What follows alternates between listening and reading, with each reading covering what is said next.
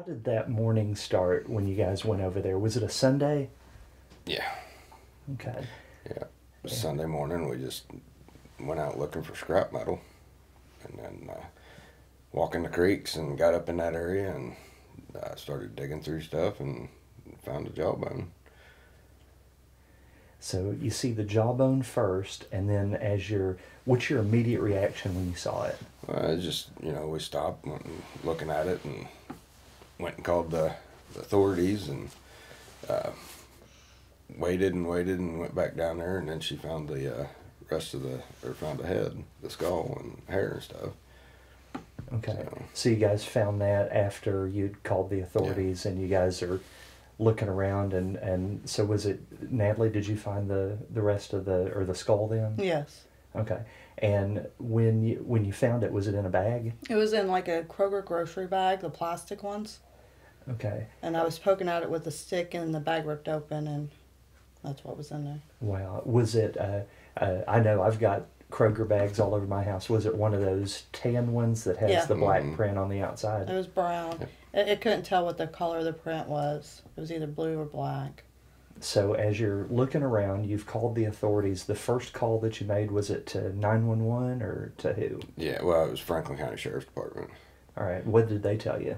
They transferred us to the DNR. Okay. And they were thinking that it was something else. Yeah, they was thinking it was an animal bone. Which you knew immediately it wasn't. Oh, yeah. I mean, I'd seen every kind of animal bone there was, so. The authorities, as they're getting ready to come over, did you look around to see and notice any other skeletal remains? No, that's all you could see. The rest of her was covered up with garbage. Okay. And then when the authorities get there, what do they immediately do when they get there? Are you guys still there? Have you guys kind of been hanging out for a couple hours? Yeah, we was waiting on them because we had to call them back when we Okay. found the skull. We had to call them back, and then they was there pretty quick then. All right. At that point, when they arrive, are they talking to you for a few minutes, and then they're maybe wanting you guys to leave while they inspect the area, or what did they do at that point? No, we just sat right there while they looked through everything. All We right. was there all day. Wow.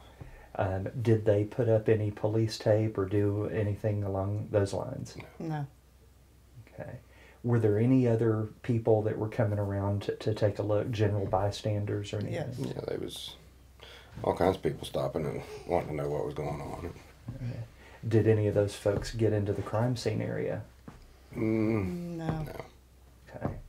That day, were the investigators able to find the other remains? We don't know. Okay. Regarding the position of the skeleton and things, you guys weren't present to get any of that information?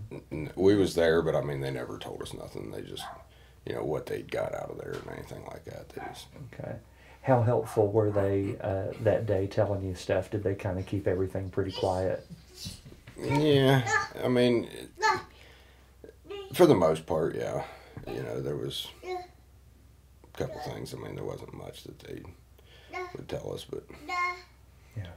When you're looking at human remains, like what did they actually, of course they were skeletal remains, what did they look like? Were they kind of grayish in color? Her jawbone was white as can be. Now the head, it was dirty. I mean, it had like a tan color to it. And did you happen to notice anything out of the ordinary, like clothing or perhaps anything that could have been hers personally? You found quite a bit of shoes. Yeah, there was. Dress shoes. But I mean, like you said, there was a bunch of them, and then there was all kinds of trash there. So I mean, you don't know. Okay. Afterwards, did you follow the case a little bit in the papers and on TV? Yes, I kept every article. Oh wow.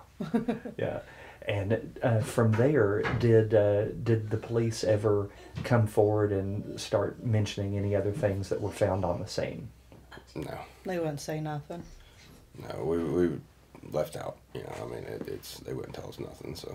Well, have the police also asked both of you guys to stay pretty quiet about the case, or? No, we asked them to keep our names out of it. And the next day, everybody knew. Wow. Was it Indiana State Police or was it your guys' local Well, force? state, county, DNR, they was all down there. How has this changed your lives now that you're in the public eye for this random discovery? I really didn't like it at first because all the people that were coming around didn't know who they were, what they wanted. It was kind of scary.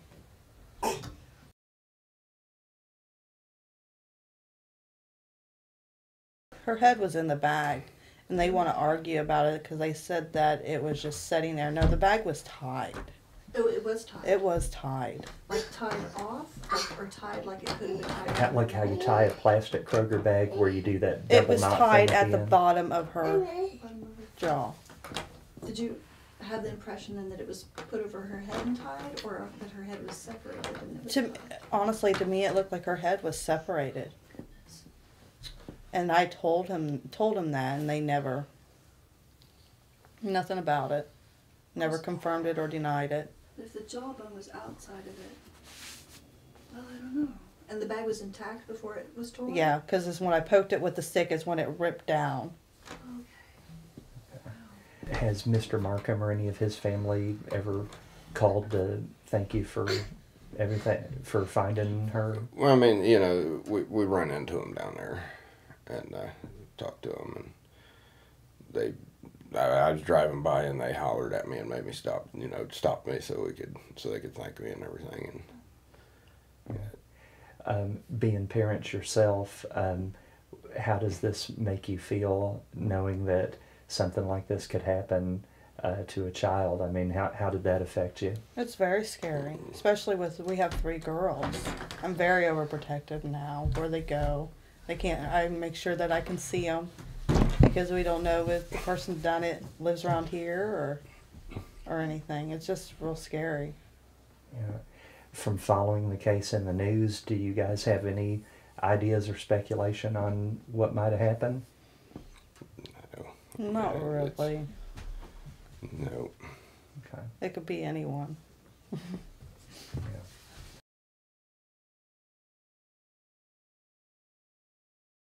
Or When was he- it like when he in lifted up the piles? Garbage in the tarp, When I was you digging could through see the the stuff. rib. There was a rib and a hip. But we thought it was deer bones, you know. I mean, 'cause That's when he found the jaw. that was before that was right before I found the jawbone, There was a tarp over top of her body Yes. then? and then a bunch of trash piled over top of it. Was it over top of her, or was she wrapped in it, per se? Hard to say. I don't know. I mean, if it was wrapped around, It- the bottom was gone. You know, I mean, so Yeah. Well, wind and who knows what for a year. right. Well, But all the garbage that was on her was still Yeah. in the bags. It wasn't Yeah. tore open. Nothing. Oh, okay. yeah, So it wasn't loose garbage, it was like. No, it In was trash bags. trash bags that somebody And there was teared up. trash cans down there and other garbage, garden hoses and stuff. Okay. The way the rib cage and everything was pointing, was her feet probably with her remains closer to the road, or was her head closer to the road? The head was. Yeah, well, I mean, she was kind of laying parallel with the road, but Not really, because when kind we of come uphill a over, little bit. Yeah. But I mean, a lot of most of it was parallel with the road because it was just kind of like thrown over the bank and then covered up. Yeah, Was she close to that? right against it. So like not in the creek Right, per se. but 6 like, foot off the road. she was too far from the creek because the police say that they believe she washed up there. And there's just no way. And talking to people, the last time that creek was up that far was back in 1998. It's not got up that high since. She wasn't like taken down the embankment and carried a close way to the creek. It was just Just Throw it down out. and dumped. yeah. Yeah.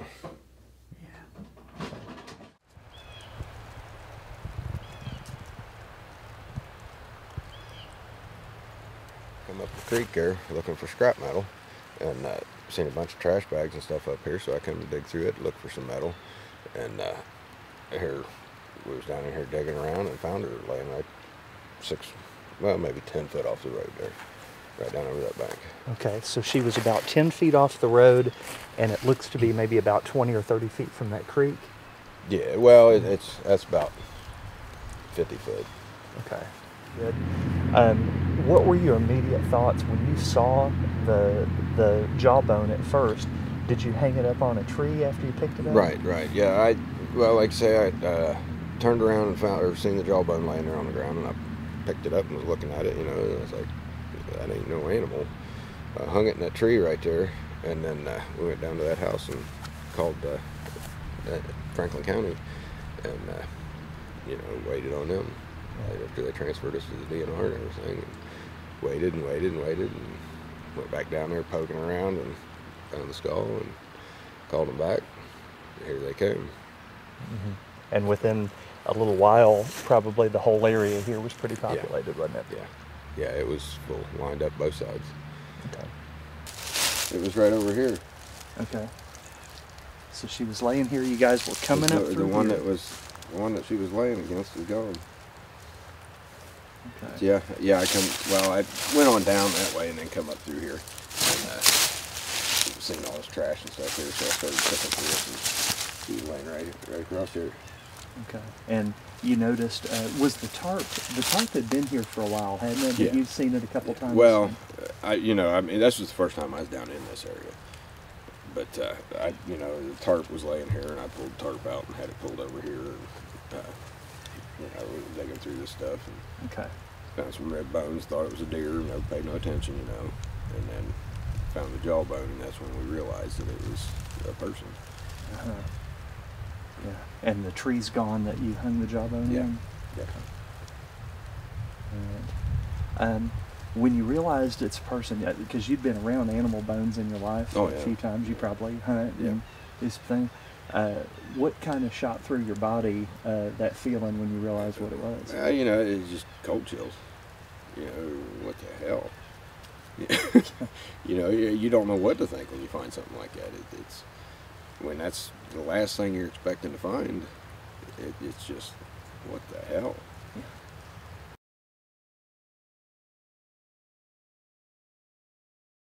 Names on it? Yeah. I thought so. Alright. Yeah, it was the ones you go over to Kroger's and get Like right the now. standard two-handled. Yeah, plastic. Yeah, I got like 10,000. Right, we do too. Yeah. Okay, Yeah. People were reading about that bag, and I thought it was just a Kroger bag, but yeah. Plastic Kroger grocery bag. And tied, I don't know how to put it, tied like it was tied at her throat maybe, or tied as in her head was separate. I didn't really pay attention to that, because like you said, it was.